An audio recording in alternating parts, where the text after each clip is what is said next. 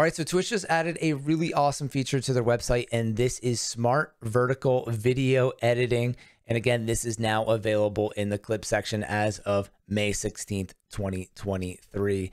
And this is going to be awesome for us content creators out there. If you're not utilizing software and services like this, especially directly through Twitch, you should be, because sharing content is so helpful. It's kind of vital now for content creation. So I'm going to go through how to do this. It's pretty self-explanatory, but I'm going to give some tips and tricks on how to do it and also how to get the most views and save the most time. So here we are in the clips section. We have clips I've created, clips of my channel. You should be familiar with this by now. So when you go to click on a clip, this will pop up to edit and share. You click here and now the vertical section pops up. In this section, you can pick what part of the video you want to be the bottom part, the bottom half, and then you can also select your webcam. If you don't have a webcam, you can just do a full screen here. And then they also give you the option if you want your channel banner or not. Mine's Blitz5 and Friends. I like this because it's pretty easy. This is kind of self-promotion for Twitch, but that's good. I don't love that it doesn't fill up the entire width of the box. So I'd rather have it off. For me, unfortunately, I have my logo under my webcam, so there's a little bit of a bar here that doesn't look amazing, but to me, it's not that bad. I feel like when you're doing short content, it doesn't have to be exact or perfect all the time. You just want to have a really short form video out here. For me, vertical videos, especially in the gaming space, should be as quick as possible. And that's one of the downsides of this editor right now, at least from what I can see, is that you can't adjust the length of the video. So when you go to hit next, now you're just going to be able to, it's going to render this and you'll be able to download it, which is cool. And you can also upload it directly to YouTube Shorts, which is great. If you don't have a YouTube channel, you definitely should have one. And this is going to make it super easy to just upload this stuff directly to YouTube Shorts, which is good and bad. It might flood YouTube Shorts with just even more gaming content, which is probably a bad thing, but great for us in the short term, getting that stuff out there, right? And kind of promoting your content.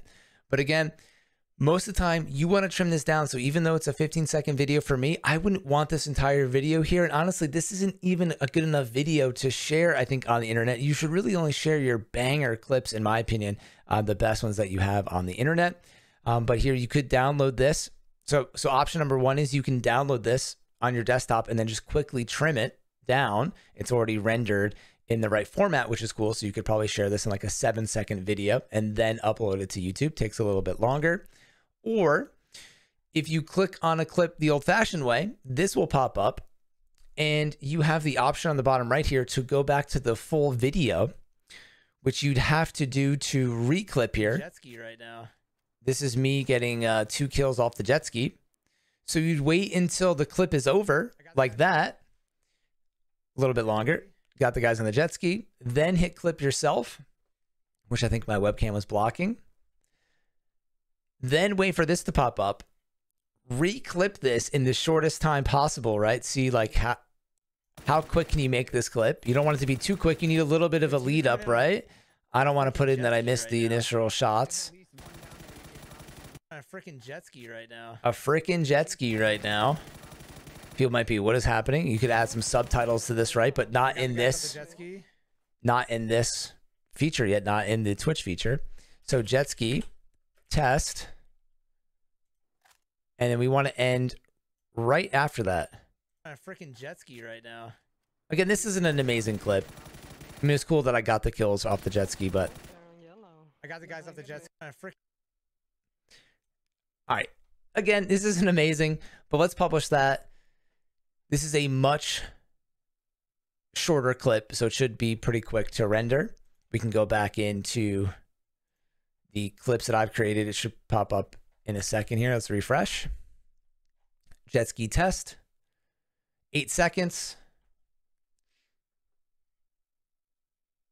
My webcam was a little smaller here, so I have to adjust. Again, doesn't really kill me here if it's not perfect.